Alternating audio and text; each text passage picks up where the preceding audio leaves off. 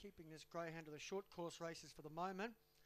The 3:31 and the last 3 runs here over the 4:31, and won very impressively last start by 10 lengths here. Fire to Rain was the most impressive out of the heats. Fire to Rain.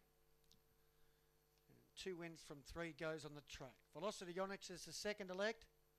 It's $4.20 fixed price. Did beat Fire to Rain here 3 runs ago, but Fire to Rain probably wasn't as fit as it was second up back then than it was now. And $4.90 for Miss Amelia.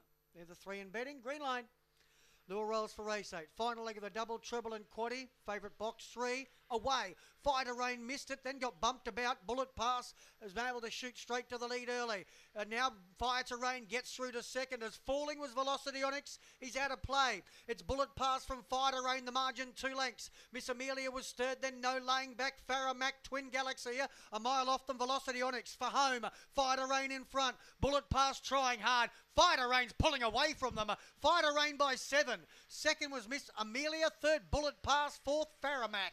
Then Twin Galaxy and no laying back. And Velocity Onyx, after taking a heavy tumble on the first bend, got up, chased them into the pen, and the time was 25 and 20.